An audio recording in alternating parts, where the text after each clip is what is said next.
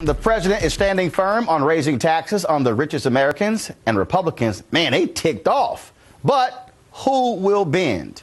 Let's talk about that and more with Angela Rye, Executive Director and General Counsel for the Congressional Black Caucus, Elroy Sailor, co-founder and CEO of the J.C. Watts Companies, Steve Clemons, Washington editor-at-large for The Atlantic. I don't know why he forgot the pocket square, but he got some funky socks on. We'll show you later. And Armstrong Williams, political commentator and host of The Right Side. No pocket square. And Elroy finally stepped his game up. That little white pocket square last time was horrible. So good job, good job. He dressing like he's from Detroit. All right, then. So everybody's talking about the fiscal cliff, obviously. And it's abundantly clear President Obama has made it look. First term, I tried to be Mr. Conciliatory. I tried to be nice. I tried to play along. Now he tried to be more like John Shaft this time. I mean, he's making it clear, I'm not going to bend to the Republicans' will. What do you make of it? Well, I think that he's doing absolutely the right thing. He's showing that he's not just going to run to the middle and do what so many Democrats have done before, is, declare defeat before the battle's been begun. And the Republicans were always in the way of declaring victory before the battle had begun. So he's showing, that he's got some backbone. And trying to do something I think is very important is that the divide between average people in this country and the richest has never been greater than it is now. Now, Elroy and Armstrong not happy because, their taxes going up. Yeah. You know what? The president should just do what he wants to do, and that is, why don't he just tell us what his real agenda is? Why don't he just declare a wealth tax on the wealthy and tax their assets? That's what it's coming down to. That's exactly what he wants to do. He wants to tax the wealthy, their assets, because he knows that if you tax income, you can never really get that income, and you can send it offshore, and you can get accountants to hide it for you. That's what he wants to do. In terms of raising taxes, listen, I believe that the president is willing to compromise. I disagree with you. I think his conversation recently with John Boehner on the phone has shown that he's willing to compromise on taxes. He's willing to compromise on entitlements. He's willing to compromise on spending. I think the president and Boehner compromise on those things if the Republicans also compromise on raising taxes. Listen, the Republicans will compromise. That is why Boehner is being criticized by the leadership in the House and by leading Republicans like DeMint, who just left, and Mitch McConnell, who did not warm to the idea. Look, Boehner has to show leadership. It's not about whether he loses his job. It's about whether he doesn't do his job. And his job is, they lost the election in November. It's over.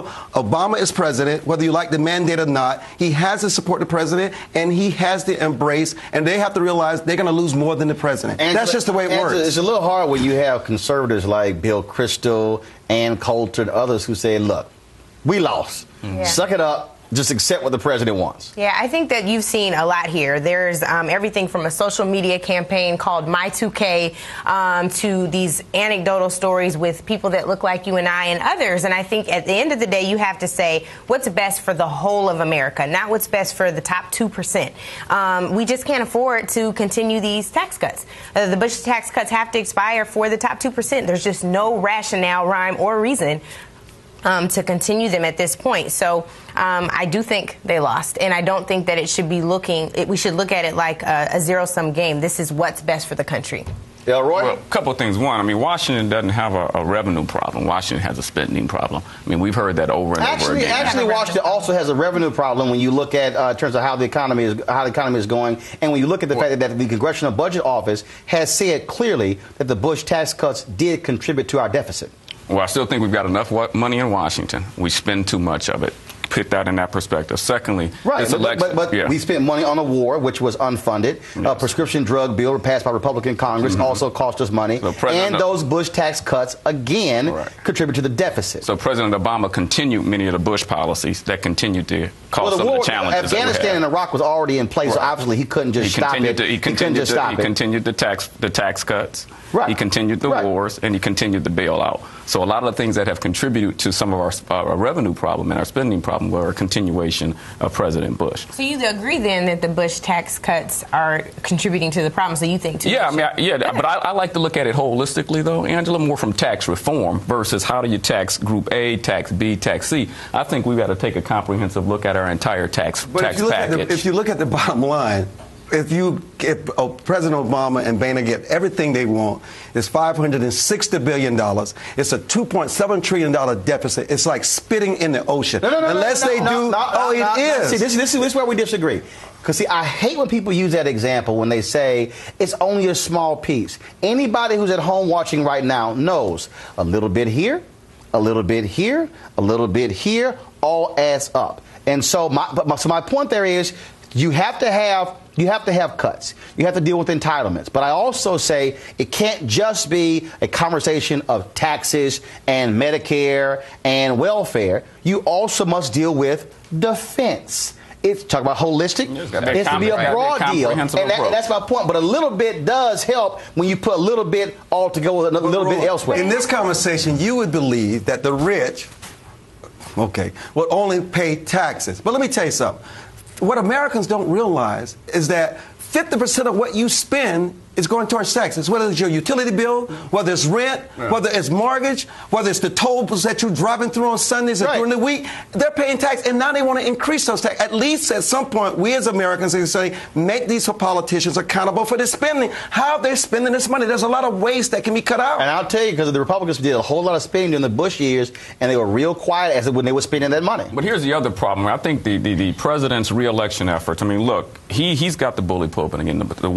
His sales are up. The wins at his back right now. The last poll that I saw showed that 56% of the American people would blame Republicans if we went over this fiscal cliff. So the president has a lot of momentum. I don't think it's an issue of whether or not we're going to have tax increases in terms of how Republicans look at it. It's an issue of how Republicans deal with that issue, how they're going to communicate that back to their districts and back to their base in terms of what taxes they raise, why they raise them, and where are the offsets. You know, President Clinton achieved balanced budgets, and you saw the dramatic structural change in the percentage of GDP that went into the federal debt. Bill Clinton reversed that around. It's a major accomplishment. When you look at the Republican administrations that both preceded and came after him, they were huge contributors to the national debt, particularly on a percent of GDP basis.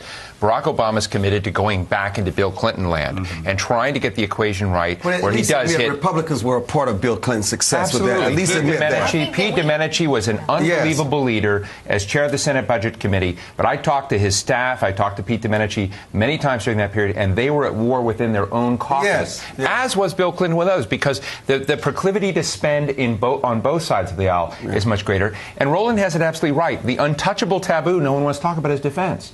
We just had two wars, trillions of dollars. Well, Medicare, Medicaid, Social Security are talked about a lot. No. Defense is not talked about. Precisely. Medicare, Medicaid, Social Security, always discussed. And unpaid for wars. And, you know, President Bush's father, George H.W. Bush, he ran that war in the Gulf on a profit. You got the Japanese to contribute $13 billion to the till for that. But you just lost any sense of fiscal responsibility in the wars that we've had now. Well, why don't we go back to the Clinton tax level cuts? Why don't we go back there? Let the fiscal clip, let it expire. Actually, we're going to go back to a commercial break right now, so hold on. Let's do that.